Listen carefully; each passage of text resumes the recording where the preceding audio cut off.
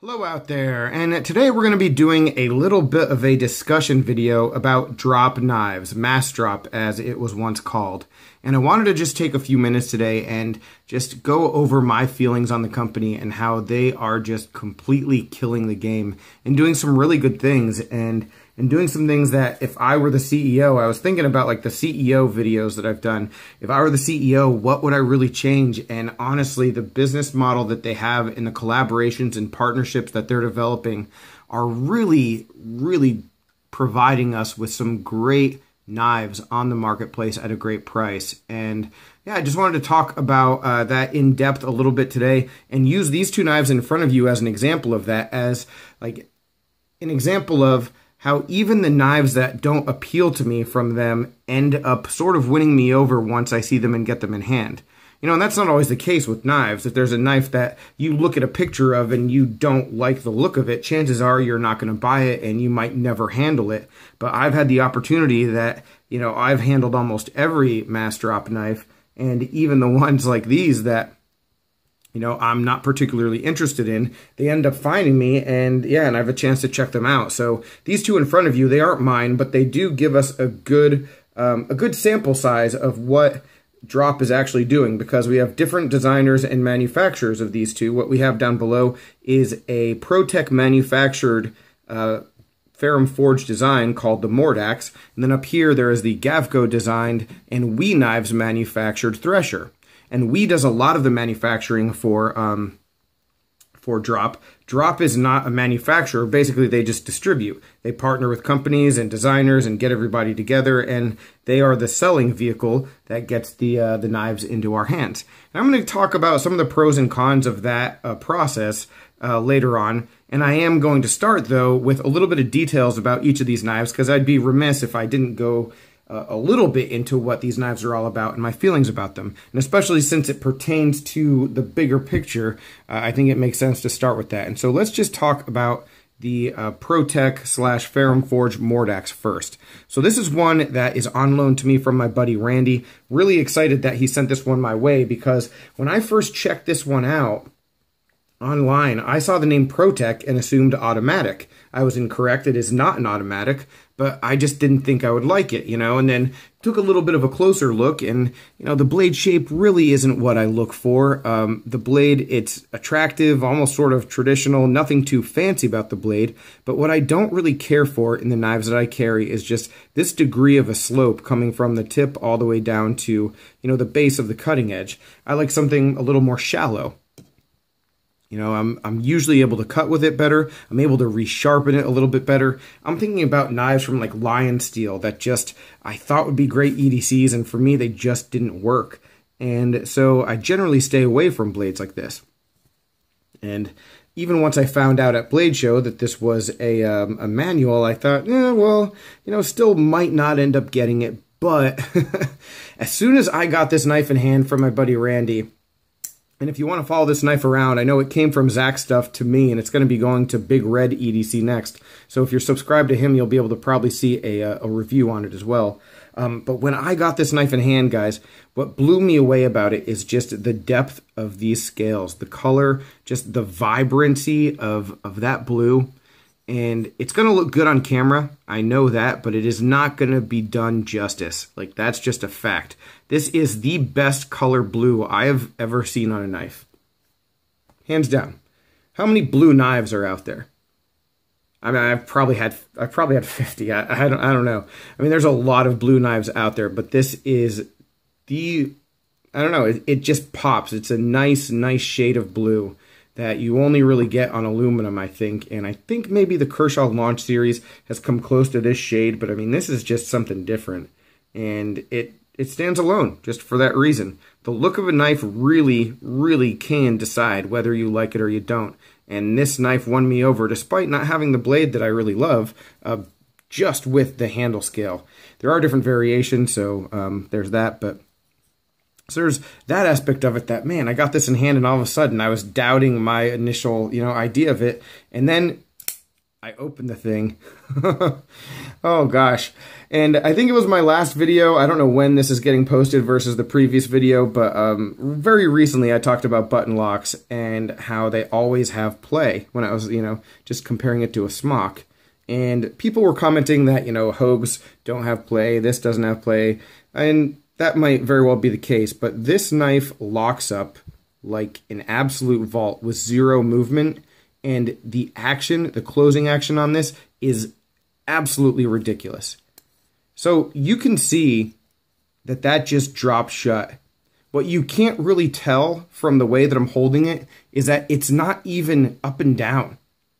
Like, I'm holding this, it's dropping shut at like not even a 45-degree angle with perfect lockup. I mean, it's absolutely ridiculous. One of the smoothest knives I've ever come across in my life. And the fact that it's a button lock, I mean, the fidget factor aspect, I want to own this knife just for this reason. Very few things I've ever come across are as satisfying as the closing action of this knife. Is it the best opening?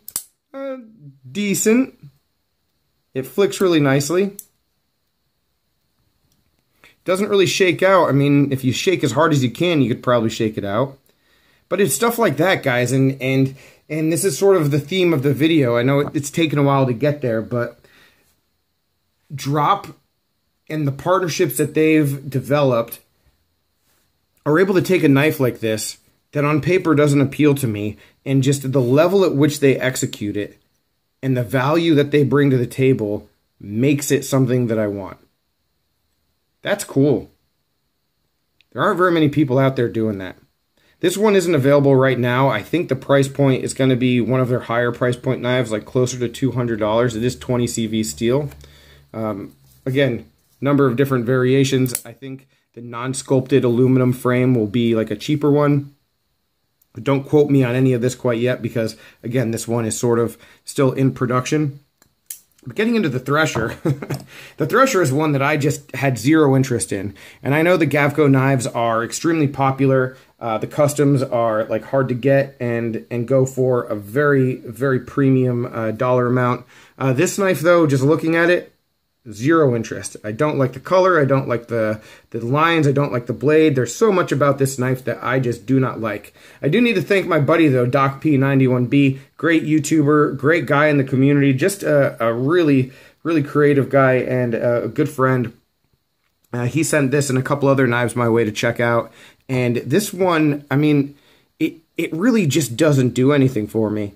There are so many things, like the blade shape is not for me.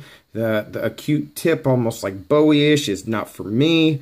The color and the contouring on the frame is not for me. I really don't like that they chose like the same kind of color for the clip and the backspacer and the screws as they did for the scales. There's no contrast. It just doesn't make any sense to me. There are, again, different variations, but this one, no. But then you get it in hand, and you're like, wow, this is really comfortable. And it locks up really nicely. And you want to know what? Like, that clip actually does have a nice little, like, shine and catches the light and looks pretty neat. And it carries well. And it has a good heft to it, like a really good heft for a user that you'd want to have. And you want to know what? Wow, it's on bearings, but it's got thumb studs, not a flipper. That's pretty cool. So there's all these aspects about it, and construction quality, material quality, value.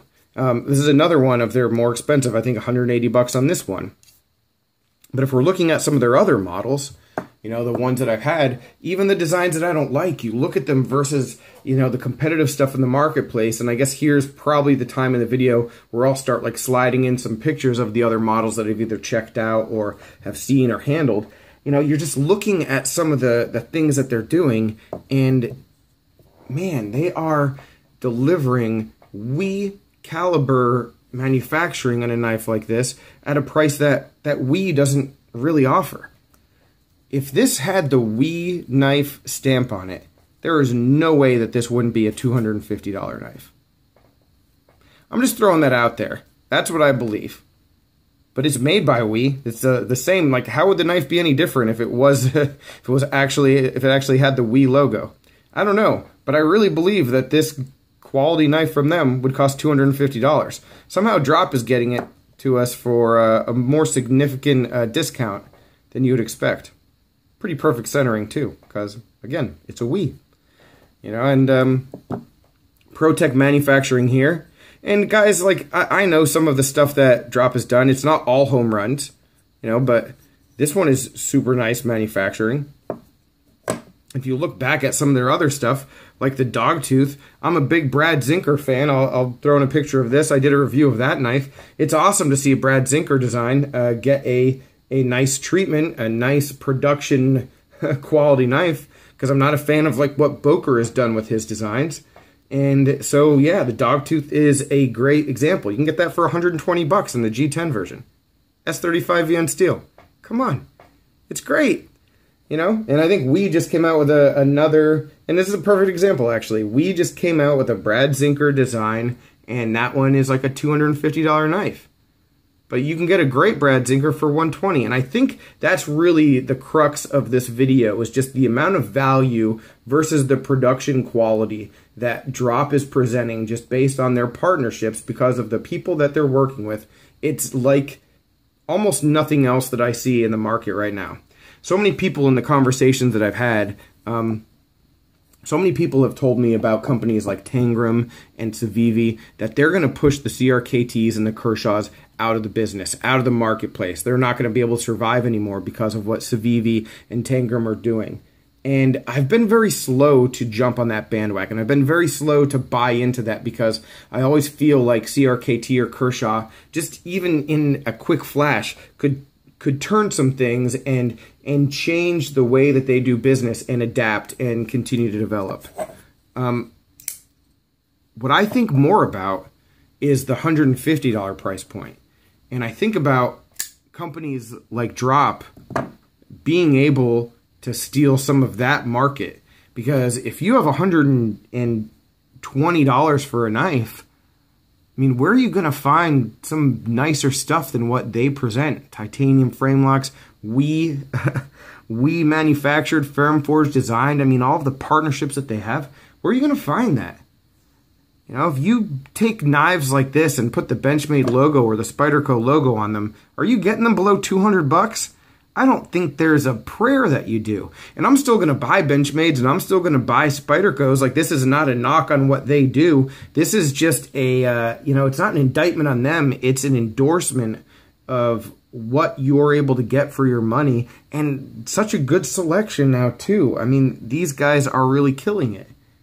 Where they don't kill it, and I mean, we have to talk about the cons because this isn't an advertisement for Drop. I mean, the experience that I've had with them with shipping is crappy. It takes a long time sometimes. And, a lot of times if you're in on those drops, you have to wait a long time while it's still in development. And a lot of people that, like, that really rubs people the wrong way because you are hoping and waiting for this knife. And by the time it gets to you, there's no way that it meets your expectations because you've built it up for so long. And so there are drawbacks and they aren't perfect. And guys, I don't know really any of the people from Drop or Massdrop. This is just me like riffing on things that I see in the community and things that I'd like to see other companies be influenced by. We'd all like to see the Kershaws and the CRKTs be influenced by what Civivi and, again, those other budget companies are doing. And it has, and they have gotten better, and they're using better steels and this and that, I think, to some extent. But what really could change the market is what Drop is doing, hopefully on a level that starts to grow and pick up more steam and reach more people. Because then I think if we as a community are able to expect this caliber of craftsmanship at the price that they're offering it, if we can get that across the board, and that can influence the decision making and marketing from other companies, I mean, that would be a huge win just for the community as a whole. And just raise our expectations and the standards across the board. So that's what I think Drop is doing. I don't know if this was a rambly video. I don't know if anyone's going to get anything out of this, but I just wanted to share my thoughts. And again, thank you so much to the friends in the community, Randy and Doc P, who sent me these. It was a pleasure to check them out and develop this video based on my feelings of these knives. So any questions, comments, complaints, suggestions, guys, let me know down below. I really appreciate you watching. Take care, and I will talk with you soon. Have a good one.